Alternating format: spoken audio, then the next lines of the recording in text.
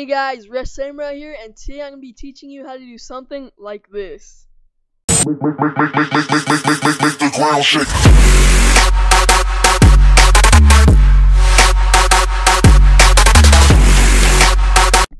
Alright guys, so as you saw there in that little video clip, basically I didn't have to keyframe all those beats for the picture to pump there, or video. You could do this is meant for video, but I'm just doing it with the picture just for the sake of the tutorial. So yeah, that clip you just saw there, I didn't have to keyframe anything. I actually used an effect that I'm going to be teaching you guys to automatically detect the beats, bass, like the beats in the bass. Yeah, pretty much. So yeah, every time you need a song with a thick bass line, so that After Effects can detect it easily.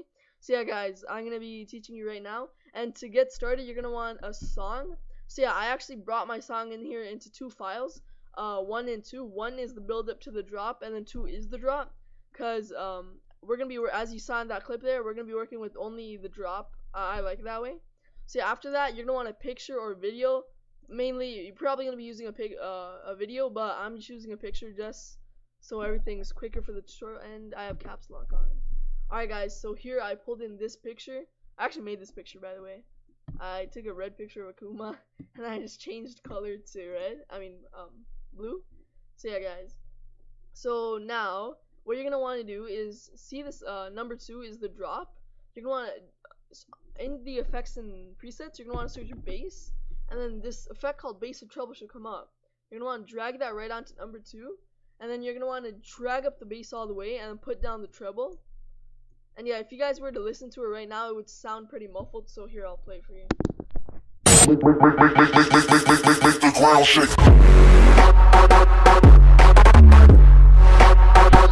Alright guys, so as you saw there, that sound was pretty muffled, and yeah, it didn't really sound very good, but don't worry, the song's not going to end up sounding like that. So yeah, once you've applied the effect, you're going to want to right click on number 2, go to Keyframe Assistant, and go to Convert Audio to Keyframes. So what this does is it creates a slider, as in, yeah, it detects the beats, and it makes a slider for every time the beat goes up bass wise, and then for every time it comes down. So you can just delete the left and right channels here.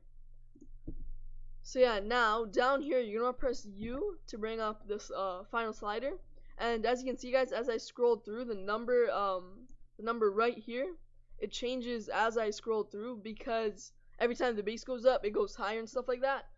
But this number is actually too high for us, and if we do it this way, it'll end up looking very bad. So what you're going to want to do is Alt-click the stopwatch. So hold Alt and then click the stopwatch, and you're going to want to click Graph Editor. Now in here, I'll show you the thing you have to type. So you're going to want to type in linear, open bracket, you're going to type in value, comma, and then you're gonna want to look through your beats, and I actually found the number for mine already. So as you can see guys, this is all in units, and these high points right here is the beat, like the bass. So you're gonna want to find like a low, each one of these spikes, you're gonna want to find the low point of a spike and the high point of it. So to me it looks like it's around here. And yeah, I already have these written down because I tried, I obviously did, as you saw, did it on the same song. So yeah, so as you can see, these are the spikes, and for my song, it seems like the numbers that are right is 81, which is the low point, so it's around like here, and then 90 is the high point, because see, this goes to 89, 86, it all like stays around there. Actually, I think I'll do 89, yeah. So we're gonna do 81, which is the low point, and then 89. Now, you're gonna want to, so you're gonna want to see the size. So this is, I'm pretty sure the size is in 100. Yeah, it is. So this size is in 100. So you're gonna want to, oh no, it's on like 98, I think. I don't know. Yeah.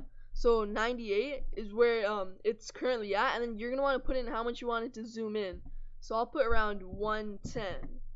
All right. So what that means is that everything from 81 to 89 will zoom in from 98 to 110. So if it hits the 81 point, it'll zoom into, it'll start going up from 98, and as soon as it hits 89, it'll stop at 110.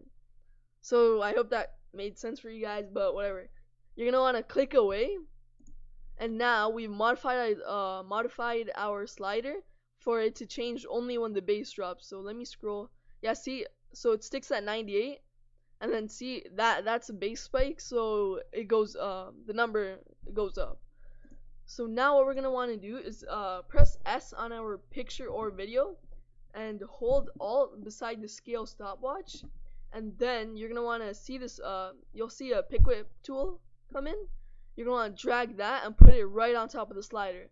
So yeah, guys, you're pretty much done now. And one last step, do not forget this. Before we view it, you're gonna want to turn off the effect. Don't worry, this wouldn't change anything. After we've went to Keyframe Assistant, this stays the same. This won't change with the music. So yeah, you can just delete that effect. Actually, I'll just delete it. Alright, so now guys, let me render, and as you can see these parts that are not rendered, those are the bass spikes. So let me just do a RAM preview, and hope you guys enjoy it. Make the ground shake.